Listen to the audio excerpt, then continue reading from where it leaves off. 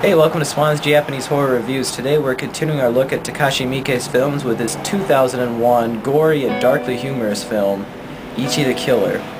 Now, Ichi the Killer stars Tadanobu Asano as Kakihara, a very sadistic and cruel yakuza member who is distraught after his boss is brutally killed.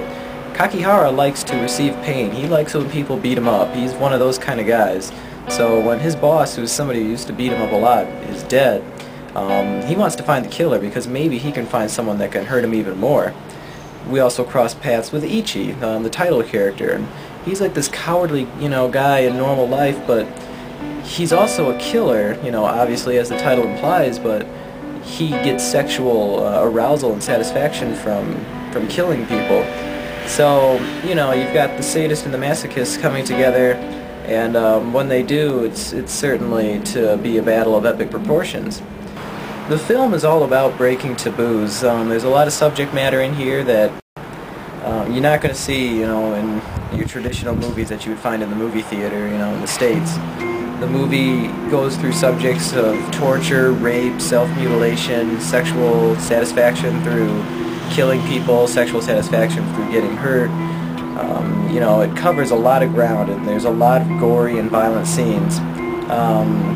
They're very memorable, they're very disturbing, but the thing is, it's also darkly humorous, The film is based off a manga, it's based off a comic book, so a lot of the violence is actually over the top, and because of that, it's not, scary per se. Maybe the first time you watch it, you might be, really shocked, certainly, but it's more, so over the top that, it's not really scary, but almost, humorous. Darkly so, certainly, the subject matter is, pretty serious stuff. And, there might be a good deal of symbolism, actually, if you take the time to look at it. Some of the computer effects that were used in the movie are actually pretty cheap looking, but that kind of adds to the humor of things, because it is so over the top to watch a man get, sliced in two, or, so many other things, cutting off your own tongue, or piercing people in places that they shouldn't be pierced, or cutting off body parts, etc., etc. But yeah, I do think it kind of adds to the weird, darkly humorous charm of the film. The acting is pretty good. I mean, Tadanobu Asano is one of my favorite actors out there right now. He's great as Kakihara. He's got good range as an actor, I think, because he can do a movie like that and then do, one of my favorite films, The Last Life in the Universe, and it's a polar opposite character. It's so interesting. I think he's, one of the best Japanese actors out there right now. Also, Shinya Tsukamoto, you might remember that name from The Iron Man. He's the director of The Iron Man, did that review a few times back, and he also starred in Marebito. He is one of the main characters as well in this one. He's got a pretty humorous role as Gigi, so look out for him. And yeah, there's also a live-action prequel. I haven't seen it. It's not Miike. It looks like the production values are really low on that. And there's an anime short, also a prequel, I think. And I think Takashi Miike actually does the voice of Kakihara in that one. So that one might be worth tracking down. The DVD actually comes to us from Tokyo Shock. Now there's actually a couple different versions out there now.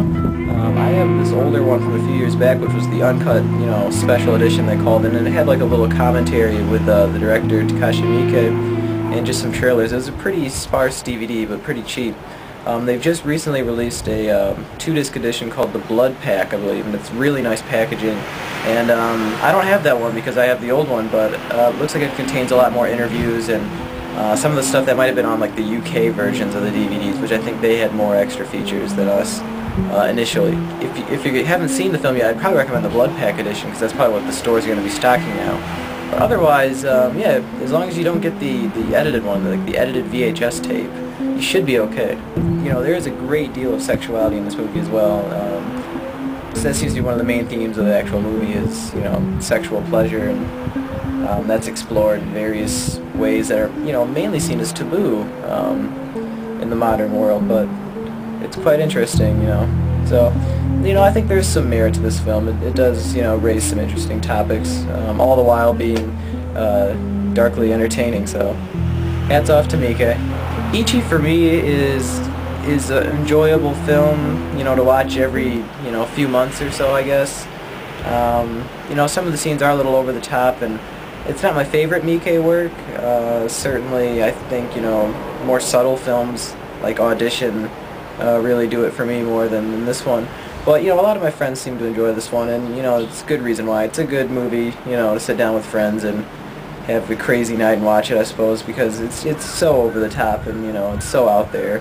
So it's worth watching, but it's not my favorite, so I'd probably give the movie like a 7 out of 10, you know. You know, there's a lot of good, you know, set pieces in it. Maybe some parts might drag on, you know, here and there, but overall, you know, it's worth watching, you know, just so you can make up your own mind about, you know, what you think of this. So yeah, and the DVD, my version, you know, 6 out of 10, I guess. But the blood pack might get more, but yeah. So yep, that's Takashi Miike's Ichi the Killer. It's certainly a memorable film. So next week, I think we might actually be continuing our Miike thread, but we're gonna throw in some bonus stuff too. Actually, it might be 3 movies. So some of you probably already know what I'm talking about by those clues alone. So look forward to it, please, and I guess we will see you next time.